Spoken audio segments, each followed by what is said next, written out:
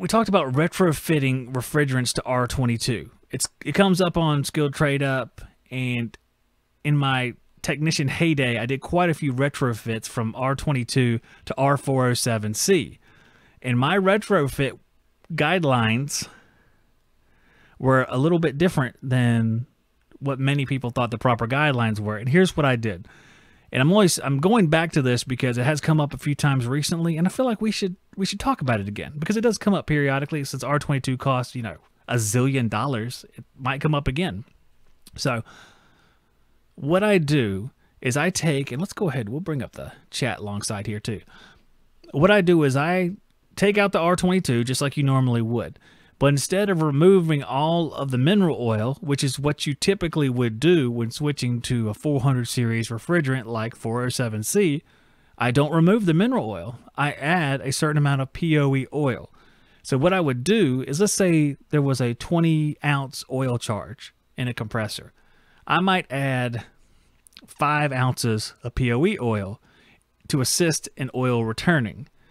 And I have quite a few of these systems out there that I've been running for now. Geez, I don't know. There's one that I need to service. The guy actually called me to service it, so it'll be really interesting because it's been like 5 or 6 years. It's been a long time since I switched this thing out. And I've done MO99, which is 438A. I've done new 22B, or new 22 is 422B, 422D, and there's probably another one, or that might be it. I've done all of those, and it seems like 407C is the best as far as capacity, retaining as much capacity as possible. And I'll show you why I think that's true here in just a moment. So again, my retrofit guidelines are add some POE, which is a whole lot easier than dumping out the compressor. Now, typically when you're doing something that's a whole lot easier, it's wrong. It's just like a rule of thumb. If you go in there and you're just like, hey, I'm gonna skip this step and just do it differently, where it takes me 1/3 as long. And people are like, I don't think that is good. Jerry Lockhart says, you get a punch card when you get 10 or 20, you win something. Now, we're going to be winning a big old prize. Trust me, it's going to be big, big, huge. It's going to be huge. Like the Trump says, it'll be huge, huge. Yep. So let me show you what I mean. I'm going to come back over here. We're going to have to go away from the, unfortunately, the chat side here. We'll bring them back later. And this is a document from Honeywell. And I can actually put this in the chat too. I'm going to copy and paste. There we go. This is the document I'm looking at. You guys can look at it later if you want to. So this is on basically 407C and 422D. And as you see, there's a little table right here. And it says Genetron refrigerant, it's Honeywell, R407C. Now, if you see what kind of refrigerants go into 407C, you can see why I think that the capacity is better, or why I believe the capacity is better. And the justification for that statement is the R32, the A2L refrigerant. The A2L refrigerant that's out there being circulated as a refrigerant of the future, one of the two. R32, R125, and R134A. So if you're familiar with refrigerants, you can see R32 and R125, and that is basically 410A. If it's a 50-50 blend of 32 and 125, that is essentially 410A. But as you can see here, they've added 134A, and the 134A is going to bring that pressure down to an R22 level. Now, it's not perfect, but it's closer. It's closer to R22. There's a few differences. There could be a higher head temperature on 407C, and the suction pressure typically runs a little bit lower. So that's a little bit of a scary thing sometimes. So, and here's what the thing says. It says oil change to POE. Now, we're going to talk about that in a minute because I knew there was a document out there that supported what I did. And I almost believe that there was a few of us doing this back in the day. This is how narcissistic we are. I almost believe that there was a few of us back in the day that were doing this, and so Honeywell actually tested it and put it into their document. So we actually believe, and by we I mean me, that we altered how Honeywell phrased things in some of these documents. Now, that's probably not true, but I like, I like them. Greg Meadows says, if it has mineral oil, why not use 422B? You could definitely use 422B. It was just my belief that the 407C was just a little bit better as far as capacity. So that's why I use 407C. And at the time, 407C was extremely cheap. We're talking about a time when 407C cost well below $100, and 422B would have been a couple $100. So I said, well, we just add a few ounces of POE, It's not that hard. You can actually let the vacuum suck it in there and stuff like that. It's pretty easy to put it in there. And then, bam, we're off and running there. But you could definitely use 422B. And speaking of 422 something other, right below the 407C, you see 422D. It's 125, just like the 407C has 134A, just like the 407C, but there's one difference. Instead of R32, it has R600A. R600A is a hydrocarbon, meaning it's extremely flammable, but there's not that much of this hydrocarbon in 422D, and that hydrocarbon allows for oil return. Even though in the comment section here on this table it says use of POE oil will enhance oil return if required. If required is like a general statement. You'll know it's required when your compressor dies. I guess that's what they're saying. But for 422D, you can see they've used the 600A to move the oil. That's why you don't have to necessarily use POE. That's why it says you don't have to necessarily use POE.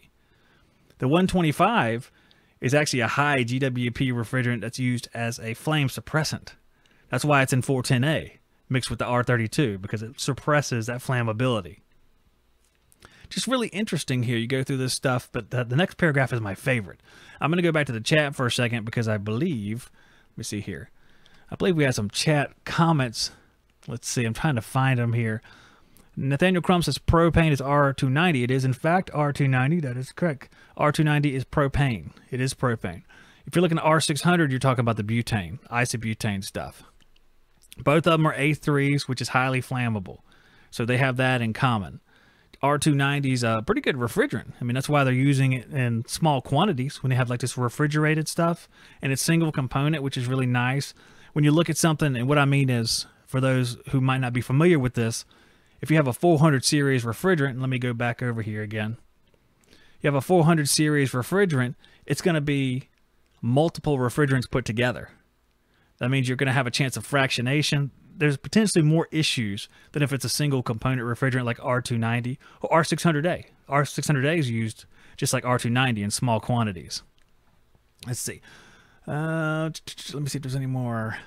Yeah, R600A is in refrigerated appliances will have these hydrocarbons, because hydrocarbons, and I don't know if this is, it's only a few ounces you can use. I won't speculate on the exact amount.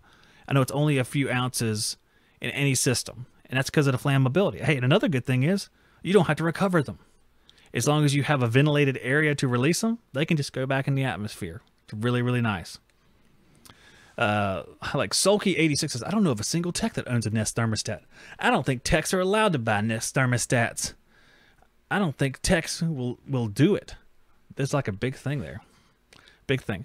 Nathaniel says, I think propane can be 16 ounces. Actually, I think it's less than that. I think it's like 5.3 ounces. I might be mistaken, though, because that could have been changed in the last 2 or 3 years, but I think it's single digits. Anyway, you can't use a whole lot of it is the the basic rule there.